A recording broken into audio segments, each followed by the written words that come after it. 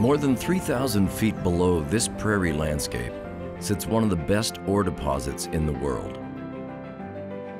More than 50 years ago, the first production shaft began its descent deep into the earth in Esterhazy, Saskatchewan. On June 8, 1962, they hit Potash.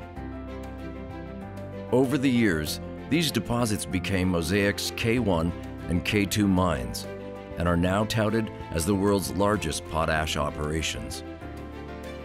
In 1985, the K2 mine experienced brine inflow. That's when salt water leaks into a mine from the water-bearing layers above the potash seam. Ingenuity and innovation helped Mosaic manage this common underground mining challenge for the past 30 years. Looking to the future, in 2009, Mosaic announced the first phase of its planned expansion program that included the first new production shaft in Saskatchewan in over 50 years, with a scope of developing the mine to produce 2.7 million ore tons with expandability. In 2015, Mosaic's board of directors approved a change in scope for the project, agreeing to accelerate the second phase of development. The additional development included an overland conveyor system to transport ore from K3 to the K2 and K1 mills, construction of a production headframe at the south shaft, and complete mine development.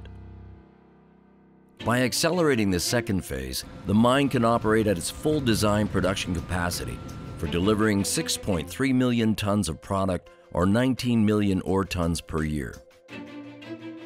The accelerated construction plan moved up the time frame for a transition from underground mining operations at K1 and K2 to K3. That would eliminate the need for brine management and substantially lower cost per ton of potash. On February 16, 2017, K3 hit Potash at 3,350 feet. The K3 mine and the K3 shaft, as we hit Potash today, represents the future of K3, and it really is the vision and the fulfillment of the strategy and vision for the Potash business unit here in Saskatchewan. From the get-go, we set a very high bar for safety. Tremendously important, the values of Mosaic, that each and every one of our employees go home safely. This is a challenging thing. You're working for 4.5 years, sinking a 28-foot diameter hole, 3,400 feet in the ground. A lot of activity. Focus on safety has to be paramount every day, and we've executed extremely well on this project. It was great. 100%.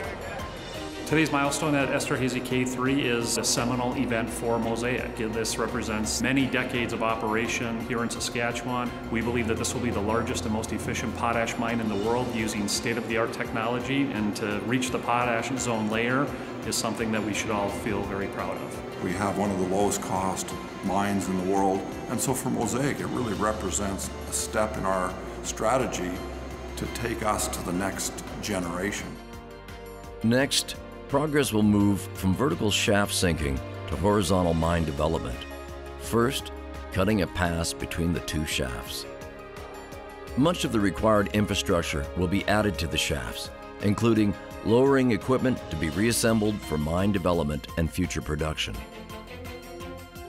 The people have had to be so attentive, so dedicated, and just hardworking. It's a tribute to all of our people. Thank you all for coming out to celebrate a real major milestone on the K3 project. Well, I think this is a continuation of a very successful story that Potash has been in this area. This is a commitment by Mosaic to Esterhazy in the province and the country to continue this success story. The K3 project really represents the next 50 years of Esterhazy. It represents our final steps in mitigating the brine inflow risk and really setting ourselves up for one of the best potash mines in the world.